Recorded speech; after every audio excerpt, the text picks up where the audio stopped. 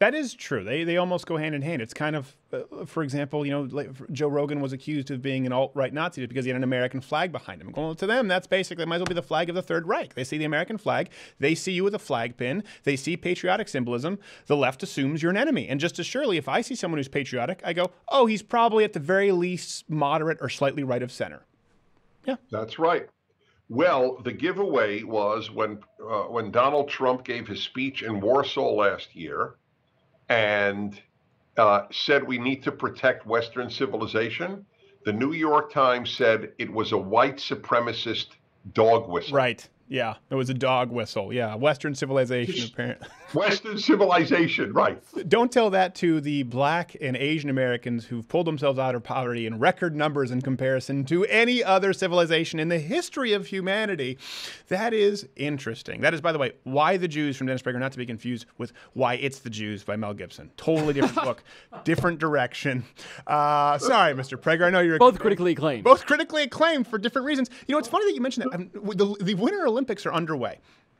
And I've noticed this, certainly a lot of the American athletes and a lot of these competitors worldwide, when they're interviewed, when they win their medals, they talk about their experience or, my journey, and not so much their country and obviously competing, this pride of country, or certainly not as it used to be, that America is the greatest force for good. I mean, if you look back in the 40s and 50s and 60s, there was a lot of pride. You were competing for your country.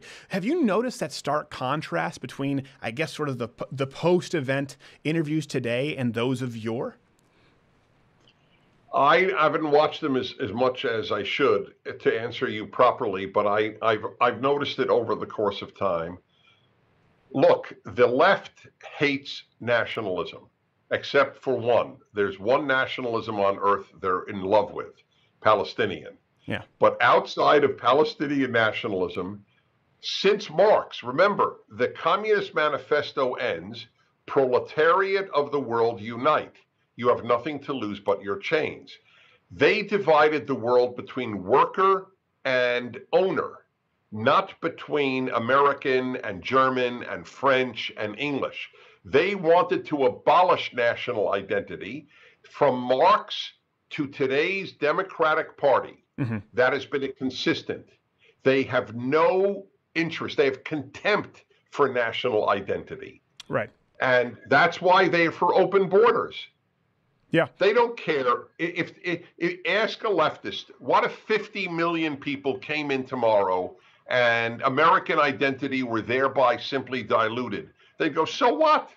Right. American identity is fascist anyway. Which is... couple of ironies there. Palestine, not a nation. Also, the fact that you, as you mentioned, like, listen, okay, here, all the stuff you wanted. We have gay marriage now. The trans people can, they can hop on up to any urinal they want. Isn't that a national identity you're proud with compared to people having forced abortions in North Korean internment camps? You're saying that Kim Jong's sister stole the show at the ceremony. How about just relating to the national identity that you've helped create here, modern progressives? It really is crazy to me. Modern America is something they fought for too. They should be happy with.